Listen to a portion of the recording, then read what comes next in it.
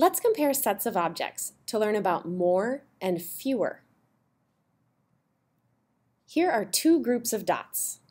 We want to compare the number of dots to see which group has more and which has fewer or less. First, count the dots to see how many are in each group. This group has 1, 2, 3, 4. 4 dots.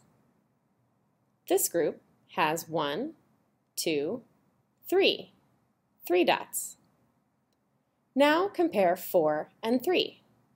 Which group is greater? 4 is more than 3, so the group with 4 is greater. Which group has fewer dots?